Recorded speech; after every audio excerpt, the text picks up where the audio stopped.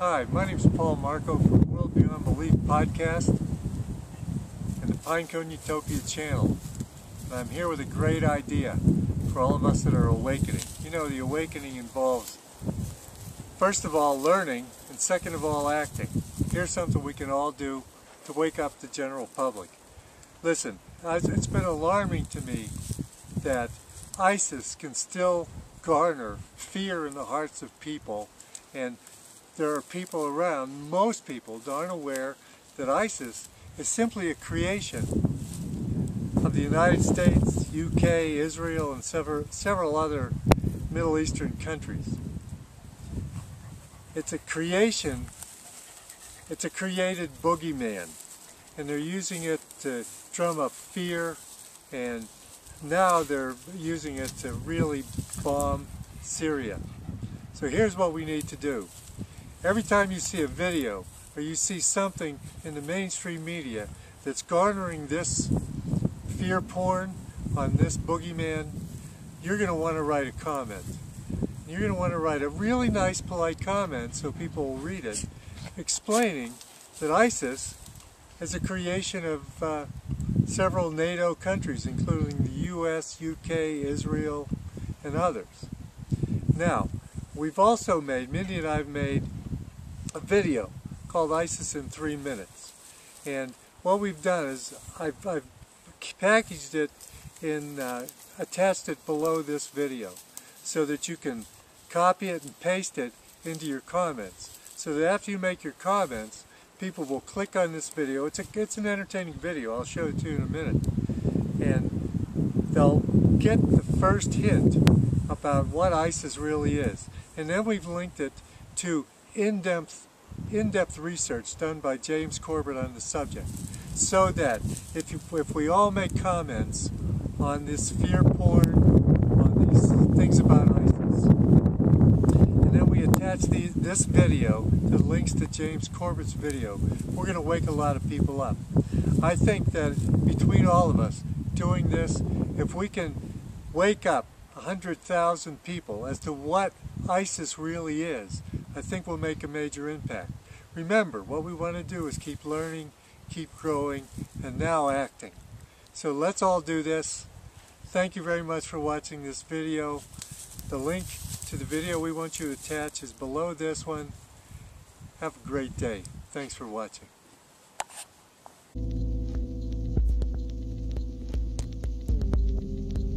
The organization ISIS, ISIS, also known as the Organization of Monotheism and Jihad, or Al-Qaeda of Iraq, or the Islamic State of Iraq and the Levant, or ISIL, or the Islamic State of Iraq and Al-Sham, or just the Islamic State.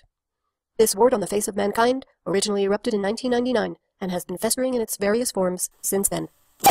It is a self-proclaimed caliphate, created by the CIA, Mossad, MI6, and other governmental organs of violence and deception to foment death, devastation, and mayhem in the Middle East. What is a caliphate, you may ask? It is a movement that employs a jihad or holy war, including uncontrolled torture, murder, rape, and general hostility to install the proper person to be Mohammed's successor. The person, currently thought by ISIS to be the caliph, is Ibrahim Samurai, or Abu Bakr al-Baghdadi. Or is it Abu Musab al-Zakari? Or is it Abu Abdullah al-Rashid al-Baghdadi? Who's your daddy? The controlled media in the West claim that ISIS is a radical band of religious fundamentalists independent of any government that suddenly sprang out of nowhere, completely unnoticed by all of the world's security agencies, while they were busy reading your emails and examining kitty pictures on Facebook. This ragtag band of extremists suddenly coagulated into an organization that threatens the peace and stability of all the world's nuclear superpowers, including the US, Israel, Great Britain, France, and many others, each with billion-dollar military budgets. How is this possible? The answer is simple. It can't, it couldn't, it doesn't. This monster, currently killing, raping, and terrorizing thousands per day, gets some money from private donors around the world, funneled through Kuwait, a U.S. ally. It received a great deal of its arms by way of Libya, through U.S. allies Turkey and Jordan. Remember Benghazi? And, of course, gets a constant delivery of light arms, directly from the CIA airlifts. The bottom line, however, is that there are at least 6 major groups that teased ISIS into existence, nursed it to maturity, and currently support, train, and arm this worldwide menace. Those are Israel, NATO, Qatar, Saudi Arabia, Turkey, and of course the United States. The current purpose of ISIS is to destabilize the governments of the Middle East, steal the resources of those countries, and create the fear porn needed to persuade the world population to accept a system of slavery whereby mankind will be forced to bow to a satanic force called the New World Order. Israel in 1982 laid out a plan where Greater Israel will cover most of the Middle East, and it needs ISIS to destabilize its neighbors to get the job done. NATO wants to create the New World Order and must destabilize Russia and the Middle East to do so. It can do this by creating lawless states of chaos that will pose no resistance to its plan for a project called the Islamic Pipeline to steal the natural gas business away from Russia.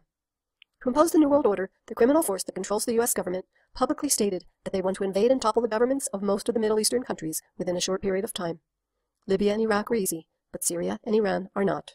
The American, British, and European people are tired of war. So how can the psychopaths in charge of the West covertly topple the Syrian government while at the same time keeping the public distracted with fear porn? Easy. Enter ISIS. This head-chopping, terrorist attack-threatening collection of jihadis is the perfect answer to a sticky problem. In Syria, Al-Qaeda, the organization, blamed for over 3,000 American deaths during 9/11, are our new allies fighting to destabilize the Assad regime. But they couldn't get the job done alone. So, now joined with ISIS, the other Frankenstein monster from the West, the U.S. has an excuse to drop bombs all over Syrian women and children. After all, the Syrian government must topple quickly to keep on schedule before the bulk of the population of the planet wake up to what is going on and put an end to the satanic force that currently has mankind living a life of death, violence, depravity, and separation. The moral of the story is that when you see the beheadings, the shootings, the mass graves, and read of the slaughter of women and children in the Middle East, when the mainstream media tells you that ISIS is coming to get you and your family, remember that as scary as it is supported by your government. How can we stop ISIS? Simple. Stop funding it, stop supplying it with arms.